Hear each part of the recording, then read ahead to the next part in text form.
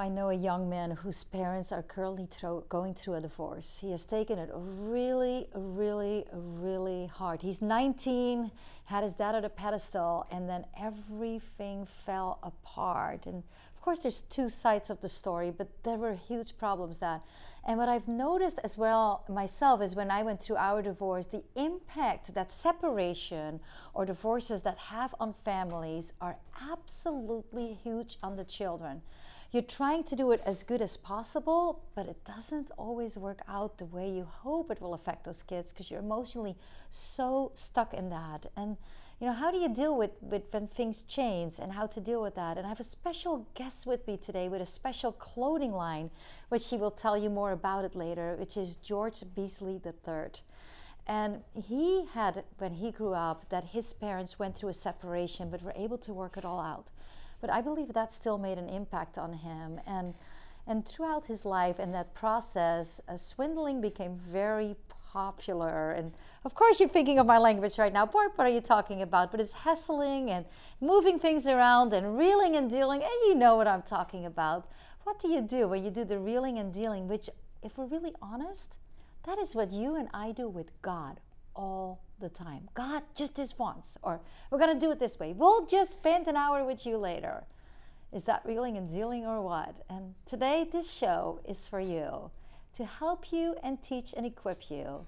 That's when you go to God's design for your life. It is going to be better as the reeling and dealing in your life. George, welcome. Thank you for having me. So you were a swindler. And tell me, how did that all come about?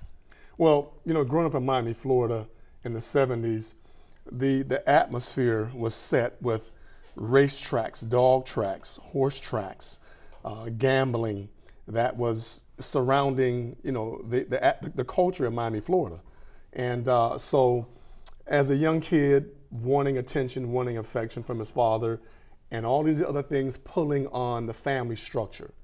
It was easy for me to go out and get involved with what I saw because I was a hurt kid from my mom and dad relationship. Right. Yeah, that's what I'm thinking of because, I did that to my kids. And it made an impact. It definitely made an impact. So did you like it? Did you like the swindling, or was it more for you to stay busy? Well, anything that you see on television, first of all, as a kid, it has an influence in your life. Right. So growing up in Miami, Florida during that time frame, I saw those things as very adventurous. It was exciting, at the time that I thought to get involved in. But then when you start seeing the after effects of it, individuals getting shot, stabbed, when you start seeing, people dying in the streets, that has a role to play in your life and helping shape you. Yeah, it really does. So did you continue that once you passed high school? Did it have an effect on your grades? Yes, it was happening while I was in high school. And some of that was in junior high school. And after I even had joined the military, some things that continued on because it was a kid who had a broken heart from his family. And so I had nothing else to resort to, or there were other things that were there, but my mind was so set on really trying to show them, if this is what you think about me by separating, then let me show you what I think about you by rebelling and doing what I wanted to do. I had a friend like that. I met with a girl last year in juvenile hall, and she was a prostitute. And she did it to show her dad that he was not really a dad over her.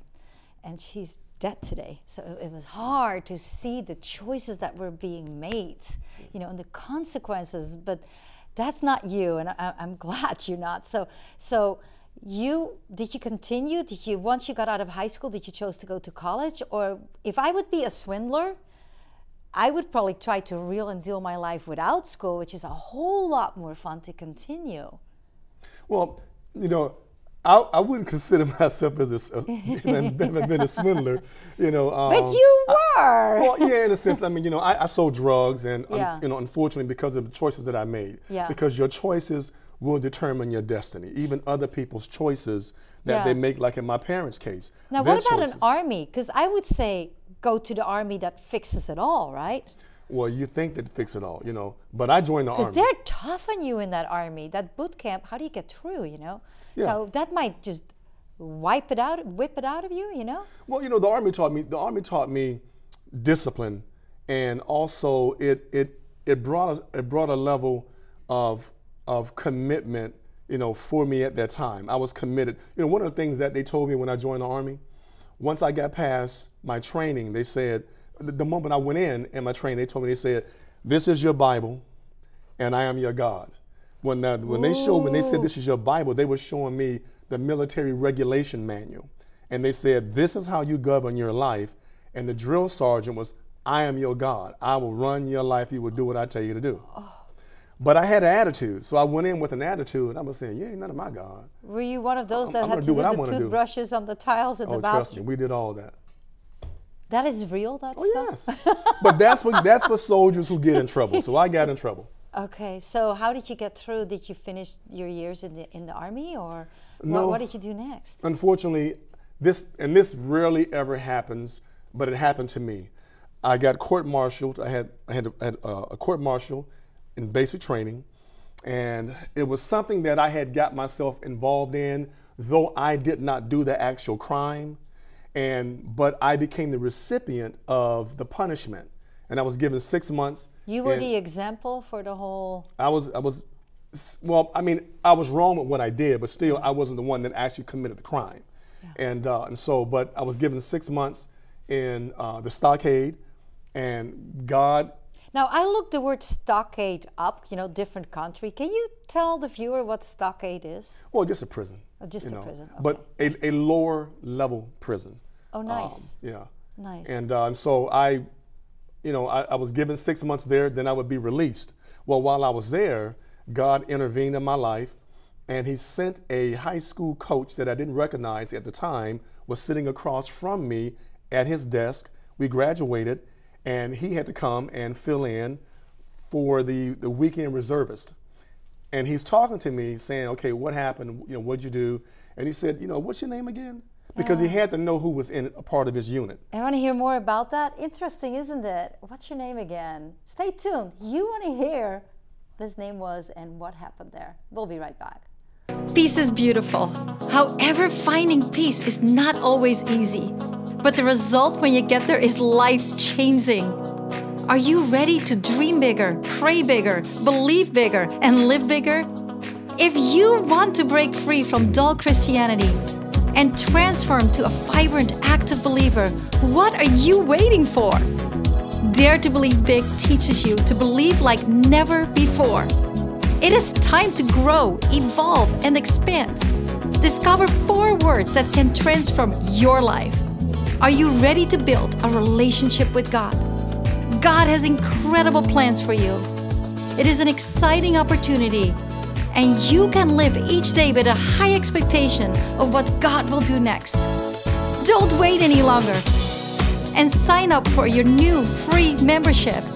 Sign up now and get a free gift at daretobelievebig.com. With me is George Beasley III, and you got to hear his story. He has done handling and all kinds of stuff in the Army. He ended up in trouble, but then also became a pastor later on, and today he's in clothing design. And you want to find out what this show is about, because I think when we learn to stop the reeling and dealing and turn to God Almighty, we start living that John 10:10, so popular Bible verse, that you start receiving that abundant life. And did you ever get to that point that you wanted that abundant life, or before you met that old coach, or did you even know about God at the time? Well, I didn't know God, but my grandmother, she was a devout Christian. And every time we would go to her home in Miami, Florida, you were going to hear the gospel. And so the only time, I wanted to go was when she had snacks. But I knew I had to hear the gospel. I was going to hear, she talked about the Lord, but I didn't know God. She probably prayed for you. All the time. Yeah. All the time. I attribute me coming to the Lord by my grandmother praying for me all the time. Wow. So this coach shows up while you're in trouble. Graduation had just occurred in basic training. Everyone was gone, and I was in the stockade at that time. I was in this little prison at the time at Fort Leonard Wood, Missouri. And so he had to know who was in his unit, and it was just me. I was the only one. One person? One person, because everybody else was graduated, they were gone. But I was a part of his unit, but I was incarcerated. So make a long story short, he said, hey, you know, if I get you out of here, well, he said, okay, where are you from? And I'm looking at him, he looked familiar, but I hadn't seen him in probably about a year, year and a half. I told him, I said, I went to American Senior High School, and he says, wait a minute, what's your name again? He looked at it, he says, George Beasley. And he said, do you know who I am? I was your high school wrestling coach. And I said, wow. He got me out of confinement, and they sent me to the military's toughest retraining brigade, which was at Fort Riley, Kansas. How was that? It was the toughest retraining brigade. All the branches, with the exception of the Navy, go there when you have been demoted, if you have received some type of confinement, and if the powers that be allow you to get out of that and get reassigned, you have to pass that. Yeah. So it's all mental, you know, because it's a mental game. They break you down. Oh yes, oh yes, oh yes. And so I passed it, you know, flying colors, because I was an athlete. I was in good shape. But the mental part, you know, I had to really deal with, because of all the things I went through in my life and my family, and the abuse of my father, you know, physical abuse and mental abuse. You know, those things made me more hardened in my heart. And because of what I learned on the streets, you become tough. So when you're that tough, that's perfect for the Army, actually. Yes, yes. That is just perfect. So how did you move forward with your life from that point then? Well, so after having been released, I was retrained, brought back into the military, because it was called the retraining brigade. They retrain you, and which helps with the recidivism rate. And the issue was, though they retrained me as a soldier, I still had a broken heart. So I took the same mindset. Dealt with the real problem. Correct, correct. So I was now sent to Germany. I went to Germany, to a place called Baumholder, and I was now starting a new career as a serviceman in the Army. Well, But your old roots were still there. The old roots were still there. But doesn't the Army realize that when the old is still there, it's going to come back? Well, I mean, they didn't know that. You know, they don't understand the things that I understand now in terms of spiritual warfare and so forth. Right.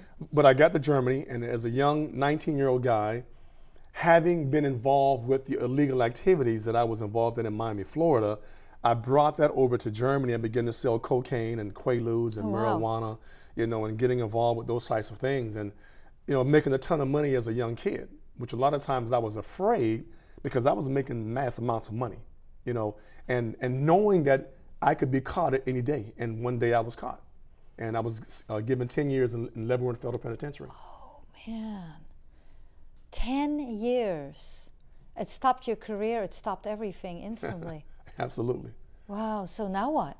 Well, then from that point in the military, you go through a thing called the CA, convening authorities, and they retry your case just to make sure the due process was served. And in that point, they saw that I had done a year and a half.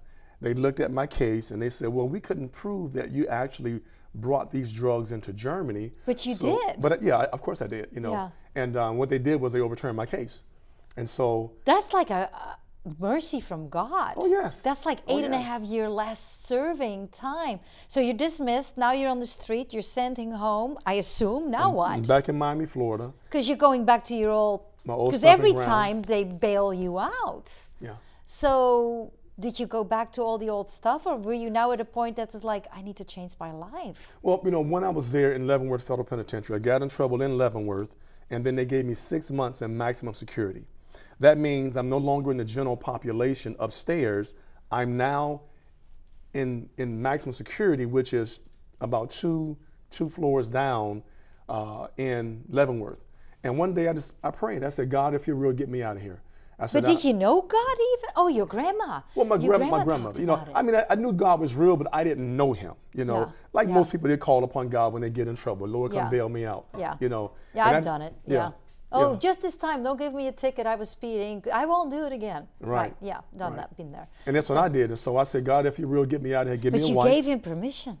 Yes. Yes. Did God answer? He did. How? 4 things I prayed. I said, God, if you're real, get me out of here. He said, give me a wife that's younger than I. I don't know why I said that part, but I did. I said, her be in the military. I want to live in California and make me a preacher. Now, I should have been more specific about the preacher part. I never said make me a Why pastor. did you want to be a preacher? You know, because we were having an act to pass time in maximum security. We were having a impromptu talent show, and so everybody was locked up in their own cells. And when it came to me, I didn't know what I was going to do, so I decided to be a preaching pimp. You can't. What? That's not the proper thing to say in our culture today. Because so many people look at preachers, they're pimps. Look at them, they dress like this and they have these cars and they're taking people's money and so on and so forth. But I decided to be a preaching pimp. I was a pimp for my segment of my talent at that time. And I was sounding like a Baptist preacher and acting like a pimp. So the guys that was in their cells listening to me, they said, man, you sound like a real preacher. You ought to be a preacher. And my heart started beating so fast. And I said, God, I'm sorry for making fun of your people.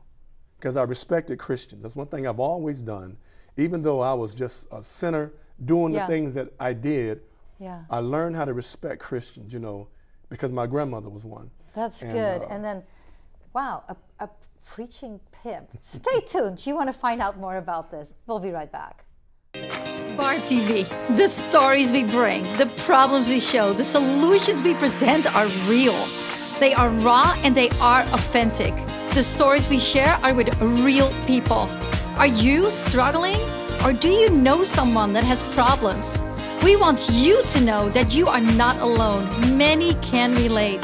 Are you afraid? God wants to give you peace. Do you feel unloved? Know that God loves you. God wants to give you love, peace, joy, and hope. It's all about the real deal. BarbTV wants to share with you its resources, answers, and hope. It is time to not live in a mediocre life, but for you to step into your full potential. God has great plans for you. We have great answers, resources, and hope. BarbTV.org or 855-515-5550. So you prayed a fourfold prayers at the time. They called you the preaching pimp. Yes. What a start. That is something like God is going totally to get involved in. I could just see him smiling, looking at it. My question to you is, did God answer it? He did. And just the fact that you said he was smiling, I could he probably see him was just laughing, saying, "You have no idea what you're getting ready to get into." And but I prayed. I prayed. I said, "God, if you're real," I said, "Get me out of here." I said, "Here's 4 things. Number 1, give me a wife that's younger than I," which I don't know why I said that. I said, and that she's in the military. I want to live in California and make me a preacher. The first thing happened was they overturned my case. They meaning the military. Now, you had a 10-year sentence, right? I had a 10-year sentence, yes. How long did you serve? I did a year and a half, total year and a half. And so the convening authorities, the CA, they retried my case while I was there. They looked at different things and they determined time was served. Well, I got out, went back to Miami, Florida, and quickly I reverted back to my old ways because I knew how to make fast money. Yeah. Even though I didn't want to do that because I didn't want to end up going back to prison. I would rather have died before I go back to prison. And so I met this young lady. I get on a public bus, meet this young lady, and I knew that she was going to be the woman I was going to spend the rest of my life with. Wow. And she did you know God? Well, you knew him a little, yes. Okay. Well, from that one encounter, I didn't receive him into my life at that time, but it was one of those Aladdin lamps. You pick that lamp up and you rub it and get like the genie, get your little blessing and put it back on the yes. And so I met my wife and she joined the Air Force. Everything you prayed for. Everything I prayed for, and I came out to California, made the Air Force Base. So did you become the pastor? No. That didn't happen until I had came home from work one day. I was working at Carl's Jr.'s, and I was upset with the world. I'd left Miami, Florida. I'm 3,600 miles away from where I was brought up and raised all my life, and come out here, and I don't know anyone. So I was frustrated with life, and I came home from work one day. I saw the 700 Club. I didn't know anything about the 700 Club, never heard about it before, turned the television on, and I heard this guy talking about Jesus, and I turned the channel. I didn't want to hear about Jesus. I didn't know it was God, but I felt something to tell me to turn back the second time. I turned back. Yeah. They're talking about Jesus, and they're saying, you know, hey, you've tried drugs, you've tried these things, so on and so forth. And I said, okay, you know, this guy is kind of saying some things about my life. And I turned. Third time, I felt this impression. That was Holy Holy Spirit. And see, I didn't know that. Of course not. You weren't there yet. Because I wasn't serving God. So you went back again? The third time, and here's what got me the third time. He said, as a young man, you were in prison, and now you are out, but you're locked up in your mind. You're locked up in the prison of your mind, and only Jesus Christ can set you free. Now he has my attention because that was he could not have known I was in prison. Prior to that, he said, you tried drugs, you tried this, you tried that. I'm like, yeah. But now he says, you've been to prison, and only God can set you free. And at that moment, I said the prayer that I was asked to pray on television. I fell on my knees. I cried like a baby. I couldn't stop crying. And I knew at that moment, Barb, that God had radically rocked my world. I knew my life was changed. Wow. I knew it. So everything changed. So how, because you're working at Carl's Jr., God has gotten a hold of your life. Did it change things instantly? For me, it changed things instantly. And I can look in your eyes and tell you that's my story. I had no more desire to do any drugs, no more desire to steal, no more desire to do any of the things. During my encounter with God in my living room, in my apartment complex, I kept seeing a hand. I saw this hand come down and go in reverse. And God was showing me those are all the times my father was punching me. The times he slapped me and called me stupid and dumb. And when I called on God, I felt that the world I was carrying, it was like Atlas. I had my world on my shoulders, and my world was drugs, sex, armed robbery, alcohol, stolen cars, you know, violence and things. And I was like a pit bull, and Satan was my master. And he pulled that chain off of my neck, and that world came off my shoulders. You were set free. And that's how I knew I was set free. Wow. Yes. You became a pastor. Now today you're no longer serving as a pastor. You always will be. Yes. Because that's what I just heard. But why did you change after 10 years into clothing design? Tell me a little bit about what happened there. Well, first of all, you know, being in ministry over 30 years, and then the Lord blessed my wife and I to pastor a church. We started from scratch, 10 years here in the Thomas. But back in my high school days, I had a passion for design. And I had a shirt that tore on my sleeve one day, and I mended it. And I said, well, man, if I can mend this little thing like this, I can do other things. Did you make that shirt too? Yes, the whole outfit, yes. Oh, that looks terrific. Thank you. It looks good. Now, tell me a little bit. What's the name of your company? The company is G. Franklin Fashions. Okay. And it's a men's clothing apparel. And God gave me an opportunity to meet I talked to a guy on the telephone I never met. He's in England.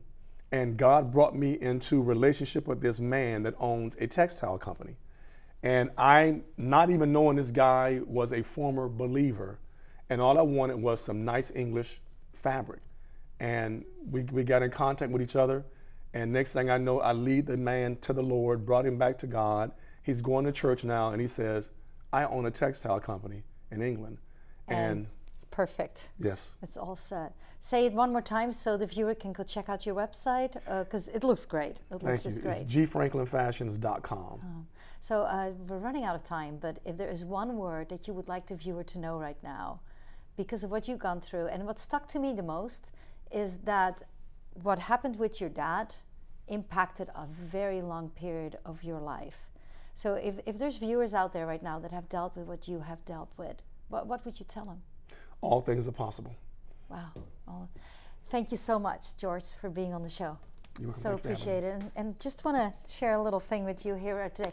Interesting scripture the Lord led me to, but I think you'll get it, because the guy, Jacob here in the Old Testament, in the book of Genesis, got in trouble and left. And then God spoke to him and made him promises that we can still see today.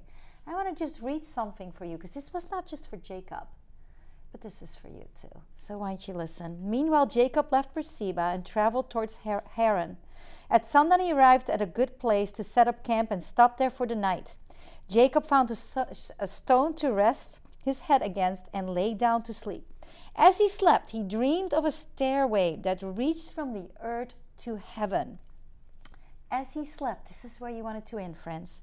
As he slept, he dreamed of a stairway that reached from the earth up to heaven. And he saw the angels of God going up and down the stairway. At the top of the stairway stood the Lord, and he said, I am the Lord, the God of your grandfather Abraham and the God of your father Isaac. The ground you're lying on belongs to you. I'm giving it to you and your descendants. Your descendants will be numerous as the dust of the earth. They will spread out in all directions, to the west and to the east, to the north and to the south. And all the families of the earth will be blessed through you and your descendants. What's more, I am with you. Are you hearing that?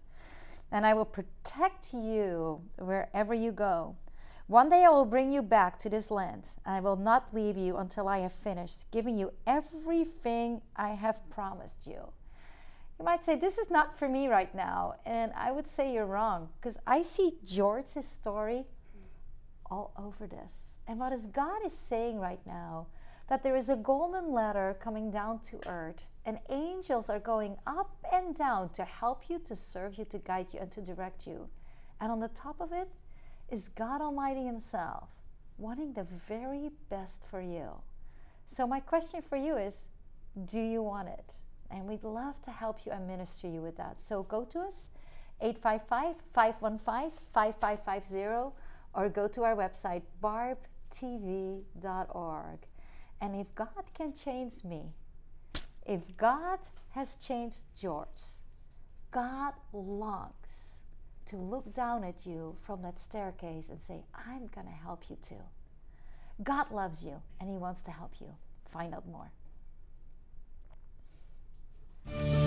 So when you became a Christian, were you afraid that your family was going to shun you, or even worse? Yes, one of the relatives that we had our private meeting, in front of everybody, he just slapped me on the face. And I was married and I had my little boy at the time. He's not little anymore, bringing these books. And then everybody was, all the, it was execution daily. I even had to face watching an execution out in the street. I saw it with my own eye. He was worried that he's going to go to hell because of his sin. So he kept, that's why he kept questioning me, like, if my sin is going to be, God is going to forgive me. So he had so much fear of dying and so much fear of going to hell. My God, and God said, I was waiting all his life for that moment. Just that sentence your dad said, I want to see Jesus.